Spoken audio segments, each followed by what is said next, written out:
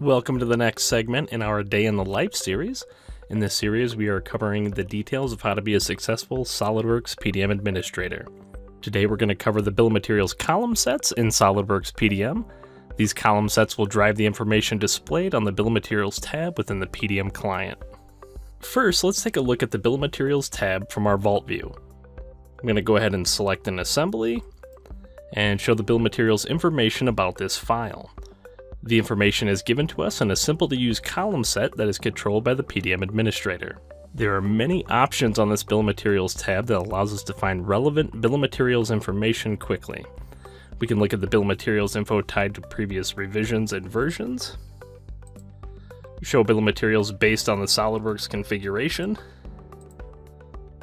or the bill of materials embedded in a drawing.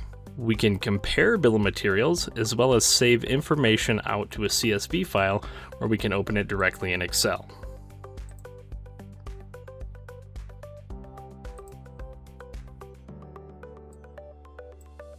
Admins can modify existing bill of material column sets as well as create new column sets from scratch.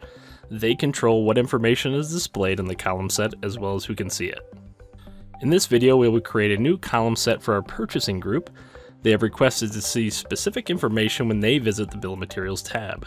This information is different than our current column set that our engineers use on a daily basis. They also have different names for our PDM variables. For instance, they would like to have eng description listed as the header for our description variable. We're going to keep this in mind as we set up our headers to use logical names for the bill of materials column set. This should make life easier for the end users.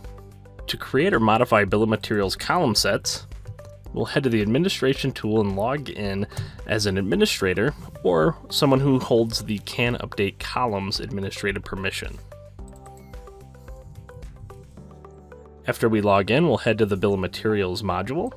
From here, we can right-click and select New Bill of Materials. This bill of material builder pops up, and we can notice that it looks very similar to our column builder from a previous video. Since we are using this bill of materials for our purchasing group, I'm going to go ahead and make my name reflect that.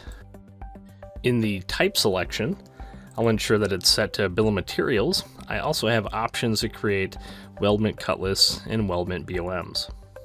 To start adding columns, I'm going to hit this new column button and then select the variable that I'd like to use. In this case, I'm going to find description. Like I mentioned before, the purchasing department asked to have eng description listed as the header, so I go ahead and type in a logical name here. We can change how the text is aligned. In this case, I'm going to stick with the left alignment. If I was maybe using quantity or a number, I might use the center alignment. We have two ways of setting the default width of our column. We can call it out in a numerical value here, or we can manually change the size of the column up here in this preview window. As I manually move this bar at the top, the value down here updates. I'm going to go ahead and add another column for quantity. For this column, I would like to use a special value of reference count. You can tell this is not a regular variable because it is surrounded by carets. I'll go ahead and change the header to QTY, which is going to represent quantity for our purchasing group. I'm going to change the alignment to center and make the default width about 50. So here at the bottom, the following options instruct the bill of materials column set on how to retrieve non-system variable values. The options listed are self-explanatory. If you want deeper information about these options, please check out the online help for additional information. In this case, I'm going to keep it as look for variable in reference configuration and, if it's empty, in the custom properties.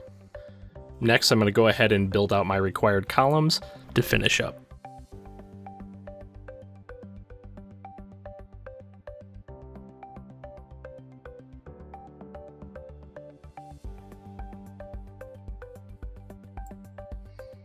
I'm going to go ahead and then rearrange them in the order that purchasing has requested.